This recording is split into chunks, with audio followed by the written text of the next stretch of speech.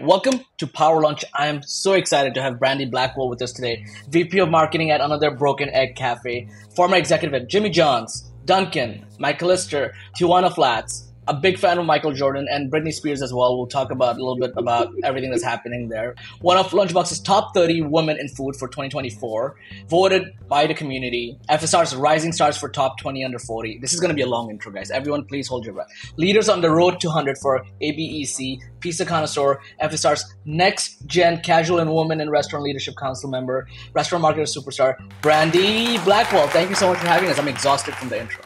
That was quite the intro. I think I need to update my bio. I appreciate that. Thank you for having me, Nabil. I'm really happy to be here today. Thank you for being here. If you want, we can chop that audio and you can just send it to people instead of giving them a business card. Just because this is a lot of stuff. Tube socks, boy, about to pop the lunchbox. Tube socks, boy, about That's great. No, then I don't have to say it. We were talking a little bit about Mr. Don Fox. He was just here on the pod last week, and I was telling you you're going right after him, and you were saying a very fun story. I would love to just talk about that on camera. Sure. I have sort of been obsessed with Don Fox for a long time, and not in a creepy way, but in a way where I have just kind of idolized him. I grew up in Florida and started my career with Tijuana Flats in the Orlando area, and part of Florida Restaurant and Lodging Association. I would see him. He was a big speaker on the circuit, and obviously his Firehouse movement. Always had a lot of respect for him, and he ended up on a council, a similar council that I sit on, the National Restaurant Association, and I got the chance a couple years ago in Dallas to sit next to him at a barbecue dinner, and I took my opportunity to sit right next to him and have a conversation with him and introduce myself. And he was just one of the nicest humans. And so not only is he great at what he does, he's a good industry leader, and I just have nothing but respect for him. He's an industry legend, and I love that you guys are going right after each other. You have such an amazing career already. I hate when people say rising star, but you are such a superstar in our industry. You worked for some iconic brands, and now you're at Another Broken Egg. Is this what you wanted when you were, like, let's say in college or high school? How do we get here? Is this planned? Is this an accident? Oh gosh, I'd love to say that I had it all planned out. I had none of this planned out. In fact, I was an advertising major and, similar to marketing. I knew what I didn't want to do, but I didn't know what I really wanted to do, and kind of fell in with the account executive, advertising side of things for not even a year. And, that didn't really fill my cup up. So found the opportunity with Tijuana Flats and went over to be a marketing manager. And that was during a time of, 2007, 8, where it was very challenging to get a job, keep a job. But I fell into the Tijuana Flats world. I drank the Kool-Aid fast, and I was there 8.5 years, and, just loved every aspect of food, and even parts of the business outside of marketing. Just fell in love with the industry. But the industry is really hard. It's a really tough industry, and it's even tougher for, women executives to, get there. Did anyone mentor you? Who supported you on your journey? It's 80% always you, but who were the 20% who said, let me guide you here and there? I had a boss at Tijuana Flats that she's still one of my very close friends and mentors, and she really threw me into the fire quite a bit. I'll tell you, there would be a panel that she was going to speak on in a couple days, and said, "Oh, I'm not going to be able to make it. I'm going to send you." And I would, I'd be terrified, and I'd have to prepare for it, and I would dread it. And then, everything I did, or every uncomfortable situation that she put me in or challenged me with, I always said yes. I just said yes to everything, and sat on, there's some boards, we divided, conquered, and I joined some of the community boards and just really built a network out of that. And then saw the value of networking and just meeting people and learning constantly. I just wanted to learn constantly. So she was one of them, and then, I worked under another really special female, Stephanie, who's she's over at MasterCard now. And she just very strong female led digital Dunkin' and then Inspire. And she was just like a boss to work for. So, and I say that a boss and a boss as a woman. Our CEO is my supervisor boss twice over. So I moved to Atlanta to work under him, McAllister's Deli, and the off-premise landscape, and then came full circle to work with him again a couple years ago at Another Broken Egg, jumped at the chance. So all three of those people have stayed mentors. I call them, I text them, just about random questions all the time. I love it. I was talking to a mentee of mine, and I was telling them that I learn a lot from her as well. As I'm mentoring her, I'm learning also a lot in the process. What is one thing you're like, oh, I was able to also help them because of this awesome relationship we have? Well, my first boss, I taught her all sorts of slang lingo that the younger kids at the time knew. And so we got many laughs out of the words she didn't know that our group knew and we continued to use. And there's a lot of innuendos at Tijuana Flats, as you can imagine, that were brought up. So that was kind of fun. But also the off-premise side, I spent a lot of time in there and I kind of was very early to that space, which I know you know back and forth. And so, in 2017, as kind of the first off-premise leader in focus brands, or now go-to brands in the building, I had to kind of learn a lot of that on my own. And then I was able to take that to Dunkin' and have this unique role where I was an SME in that space and that part of the digital business that was brand new for Dunkin' at the time, brand new for McAllister's prior. And so I feel like I was able to kind of bring that unique niche experience to not only the brands, but to my leaders and have trust in my experience in that space. I mean, that's so interesting because I'm a former marketer as well at a burger joint. And I moved from marketing to starting this company that was focused on off-premise. And you did the same thing. You were the subject matter expert. Your domain was marketing. But I think marketing is where we can attack, or we can go ahead and actually grow first party revenue from, right? Because of all the special skills you've picked up in marketing. I feel like that's the best place it can come from. I completely agree with you. And I think, you asked about my plan or my path.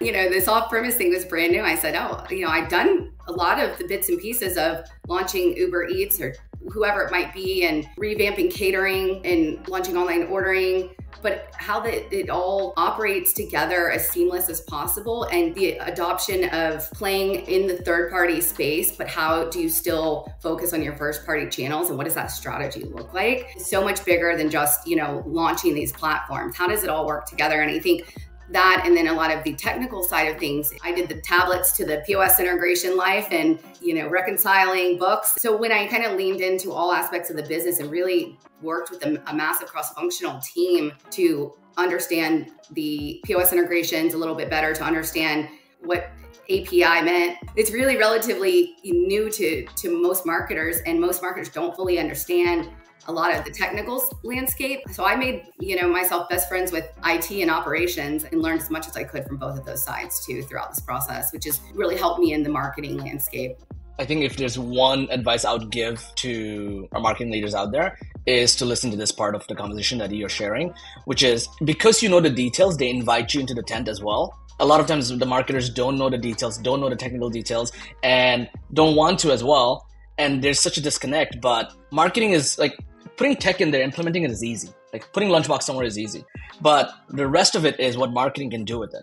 And I think that relationship between the two is so special, and I think you have cracked it. Well, I'm still working on it, but I think that, when you look at we talk a lot about data and the data we're getting and, the data we don't get from third parties sometimes, really taking that data and being able to start to use it effectively. And, I always say, I don't want to be in a brand that's first to it, to use it, and I don't want to be last, right? And I think that's a fair place to be. In regards to, also in a franchisee model, I mean, I've worked in quite a few, and Dunkin' was 100% franchised. That every penny matters, and every order that fails in a POS system or every integration that, helps to make the business more profitable, all of that is, so critical to a franchisee and their bottom line. And so understanding it and at least being able to relate and have those conversations with your owners, it's critical to your success and rolling anything out as a marketer, and trust your operators and franchisee system. Love it.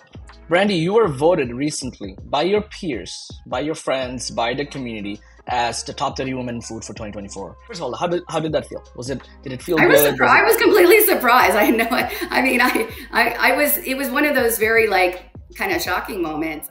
I don't seek that attention of any sort. So when I'm surprised about something, it feels that much more rewarding because it was something that nobody sent out a link to ask to vote for me or anything. So I was honored. And the other thing that I was shocked by is some of the women that were on that list. I knew quite a few of them, from the larger list to the smaller one. And I said this recently, but just sitting next to Karen Stutz on that list, I love her. I've known her for years now, and again, admired from afar, and then became even a mentor and a little bit of an icon to me. I just think she's fabulous, and she knows all sides of the business, and is a woman that makes you in this industry, I think, completely powerful. Iconic is the best way to describe her. And she's just so thoughtful. She joined our Food Tech Council. One of the first questions she asked me was, what is your intention? And I said, whoa, it's an important question, but you don't get asked so plainly, so simply, so clearly. And I said, well, number 2 is to make money. Absolutely.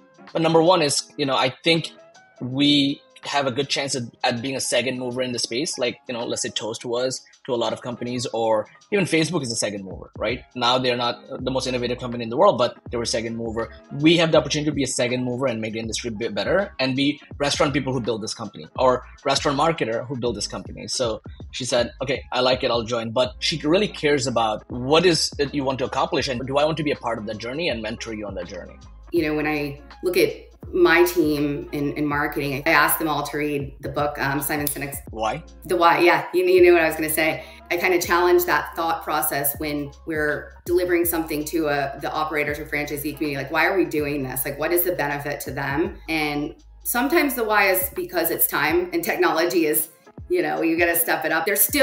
It's not always a perfect monetary benefit, but I try to kind of, if you get it down to the basic level, there's always generally a monetary benefit in our business, or there is a benefit to the guest that is, and you need to deliver on that, or whether that's convenience, value, their time, whatever it is that you're seeking, sharing that why and understanding that why helps kind of bring you back to the core of the focus. She does things with intention. So I think that's a perfect example of somebody who values her time also to only give it to something that, the intention matches what she believes in. Absolutely. And I love that you give that to your book. The book I give to my team, that's definitely under rotation. The one we share is Hard Things About Hard Things. Yeah. That's one of the books we share because tech is now under a lot of stress. And that book is all about, how do you survive the dot-com bubble and, some of those things. So that's one of the books we share. Candidly, it's one of the biggest challenges, not only because it's technology, but managing still the load of technology and implementing it, but also the fees that come with it. And there's only so many things you can have that hit, a franchisee's P&L that, that they're willing to adopt. And then, just adoption with team members in the cafes. Also, it's important that it's really well thought out and strategically implemented. Yeah. How about we do some light ones? You're a Britney fan. Is this true? Is the rumor true? Am I making this up?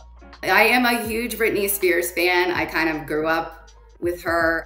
She was my teenage fixation. Social media has not served her well lately. I just want to ask you, are we supporting the Justin Timberlake comeback or are we anti-JT comeback? No, you got a JT comeback. I mean, come on. I've missed his music and just, dance moves. He doesn't skip a beat. Yeah. Well, listen, I think he's performing in Vegas, if I'm not making this up. So we got to get you tickets. Okay. All right. I'm going to have to work that into a trip. One of the conferences that's out there too. One of the conferences. Are you going to RLC? No, I'm not. We have some prior brand commitments during the month, but I won't be at RLC. Okay. All right. Lucky. They make me go to all of them. I will be at MEG. I will be at MEG in May, and I am part of that steering committee. So that's right before the National Restaurant Association show. That's all marketing executives. So really in the restaurant industry. So, if any interest is there, I'm happy to share more information about that too. Please do. I would love to. I've actually never been to MEG, and I've been told repeatedly that I should be there. Not I should be there, I should definitely go there. I think it was about my 8th year going. Wow. So I was just personally a big fan before I joined the steering committee a couple years ago. But it's just it's a great group of people, and it's just a really fun, intimate setting, very lighthearted and a lot of networking. It's great. What is one of the skills you leverage, that is not on the job description of a marketing leader, but you're using it every day? It's just something you have to use, but people don't realize that it is part of your job description. What pops into my mind is just EQ, is emotional intelligence. That's another book I share because sometimes every decision, there are gut decisions and there are just things feel right sometimes. And sometimes those are the best decisions that I've made. So, I think critical decision-making at any level is part of a skill that not only you should be empowered to make and empower your teams to make, but the lack of being able to make a decision or to think that when something doesn't feel right, maybe it's not, and vice versa, is part of, I think, a great leader, because everything doesn't always have a number or a perfect, clear answer. I would just say that critical thinking and decision making and being solution oriented. Anytime my team members come to me with a problem, I say, okay, we got like 1 minute to vent, 2 minutes, go ahead. But like, what do you think the solution is? Or what are a couple solutions to the problem? Because we kind of get in these spirals of being negative, and that's really damaging and you don't even realize it's happening. So all of that to me is critical to being a good leader, and also just to growth in your career. Got it. If we can stay on the topic of leadership for a little bit longer, have you changed as a leader? Like, let's say a decade ago to today, like what's similar still? What's still true about you, and what has changed? So I've been able to see so many different dynamics in the brands that I've worked in, from small to larger, technology to like how a cross-functional team works together and supports each other. So I would say over the past 10 years, there's a couple things that's changed. One is I stopped trying to come across as being perfect and being not sharing personal things. And I realized that the second I started being, more authentic, and that's a very vulnerable statement because, I think younger, I had to pump up my chest a little bit more, and I didn't want to be vulnerable. So I become a lot more vulnerable and a lot more honest with personal things or things that, are impacting how I might show up a certain day. And I've encouraged my team members to be as honest as they want to be with me about that, but to take time off, you need a day. I never used to take time off. I worked every day and I never took my PTO. So I take PTO, and I take all of my PTO every time. And I encourage my team to do that. So I'd say those are a couple things, but just also, I thought of this statement a while back and I kind of really believe in it. I think the difference between, often the difference between good and great is really simply confidence. So sometimes just show up and figure it out. And I don't want to say fake it till you make it, but show up and figure it out. And often those hardest times where you don't know what you're doing is where you grow as a person and a leader, and where you end up, thriving the most. That is so inspiring. And that is so true. Like, that's how everything great was built, which is just Google it or just figure it out. Yeah, figure it out. And that's the other thing is, like, even times where it's like, I didn't dig for something on the server, I didn't go Google something, or try to figure it out. So now I teach the same thing especially to new team members, is they'll ask, where is this? Have you taken a look for it? And so you'd be surprised how much you can figure out when you just spend some time trying to learn. And it's all out there, right? At your fingertips. There's so much out there to consume. In terms of off-premise, what is the next place tech companies need to focus on? What are we getting wrong or not investing enough from your point of view? You've been at these amazing large organizations. You're at one of the fastest growing breakfast places right now. What do we need to invest in more that you wish we did?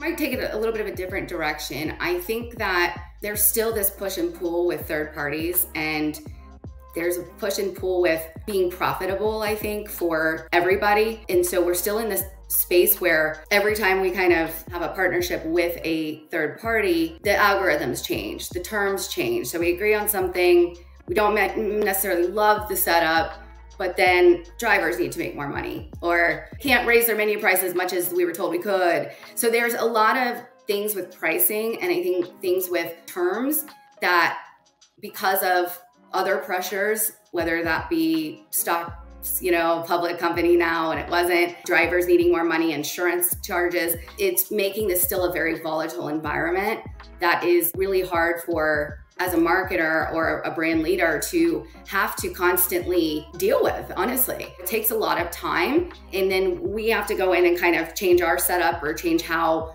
or maybe even not work with that certain partner because we're frustrated. So I think there's just a normalization that needs to happen where everybody kind of says, okay, we agree and don't change it this time, because it's tough. I mean, everybody fought third party delivery forever, and now it's the norm, and we understand that, but it's still a challenge for brands, and it's a competitive space. So I think technology that helps bring that all together and makes it more seamless from the guest experience, and then from the third party side, willingness to understand more of what a brand goes through and all the impact of the changes that makes it challenging to operate day to day. We have so much on our plate, and I just think it's just important that everybody plays nice in the sandbox and understands from both sides what we're trying to accomplish. To your point, like what's our why? What are we doing? Because I think it's not a one size fits all approach.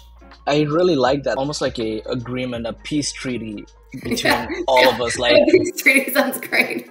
yeah, like a what is it called? Like a Paris treaty. Like, hey, let's all agree, and can we stop talking about it?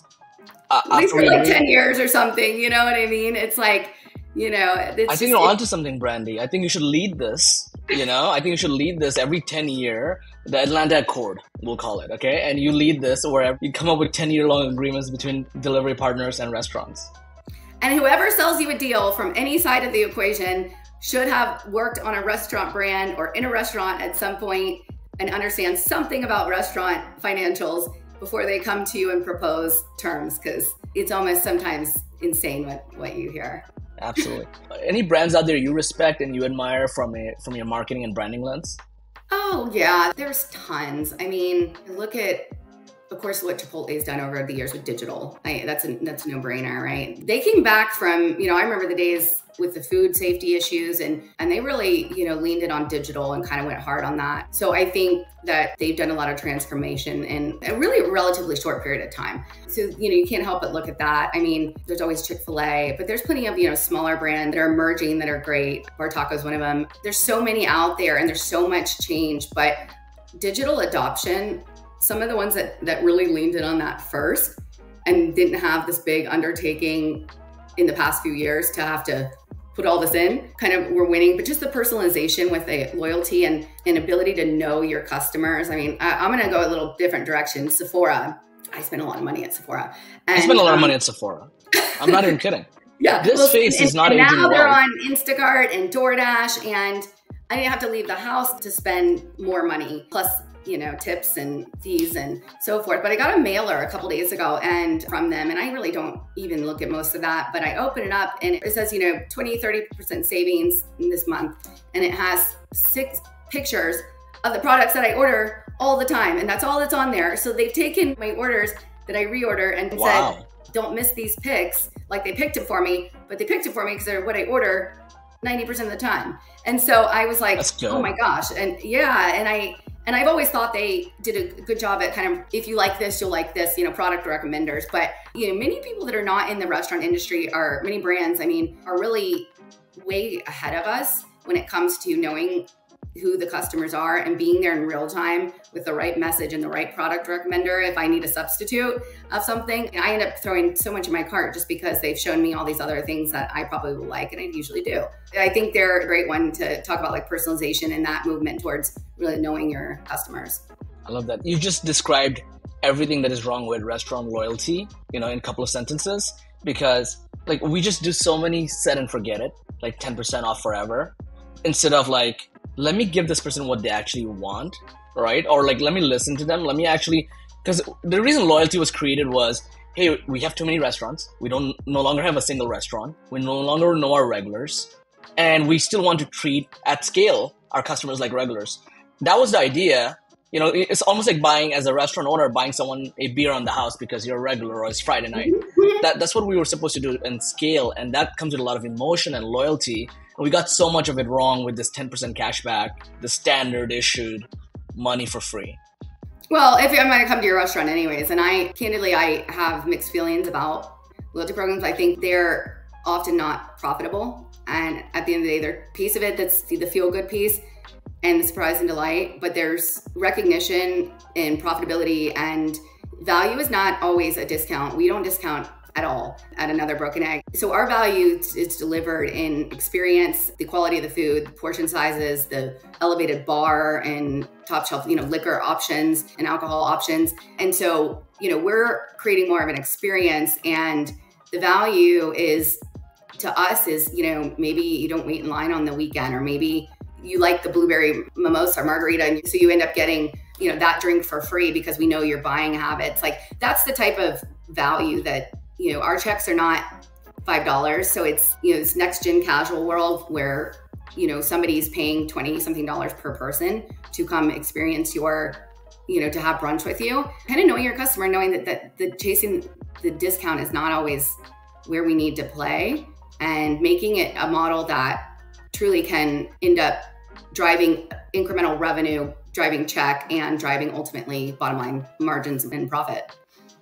Absolutely. I love that. And I love that you guys don't offer discounts. You might be one of the few companies out there. The norm is to offer all sorts of discounts and depreciate the value of the not only the food, but the brand and the experience. You know, there's certainly people in our competitive set. And during this time where macroeconomic challenges are not going away at the moment, we feel confident in our products, in our brand. We believe that you're going to choose us and find value in different ways, but because you want to dine with us, and it doesn't have to be a discount that gets you in the door. And so we lean in on the confidence and quality of what we serve, what we provide. Last question, the most important one. You were on the cover of FSR magazine. Epic cover photo. How much of it was because you're such a talented executive who's done amazing stuff? How much is it because of your fashion, which is also impeccable? Because it could go either way for me, but I want to hear it directly from the source. Well, first off, I almost missed that photo shoot because I was flying into Orlando for it. So I was disheveled and wanted it to be better than even it was. But truly, that's very funny. Thank you. But I will tell you that I have a great executive team, and marketing team, that make me look a lot better. Maybe they don't influence my fashion as much, but they influence my work and my success. And I wouldn't be successful without them. And the brand, I didn't, build this brand from the ground up. I'm just, the next phase of it as we, reach our 100th opening this month. So I'm just the next growth phase and just a piece of the pie. And I use that mentality to drive myself forward. And I think in my team, we all have an impact on this, and I wouldn't be on the cover if it wasn't for them or the entire executive team and Paul's leadership. I love that, Brandy. I really, really appreciate you for spending some time with us. I know how busy you are. You're opening the 100th location now. What a huge milestone, not just for the company, but for you as well. So I'm just excited. I'm excited to continue to see everything you're going to do. I'm excited for us to do another reunion podcast in a couple of years and just continue to see your journey. So I'm a huge fan and rooting for you. And congrats on your success and everything Lunchbox is doing too. Very awesome. Thank you. Thanks for having me today. Thank you so much. To fly with me. Tube socks, boy, about to pop the lunchbox. Tube socks, boy.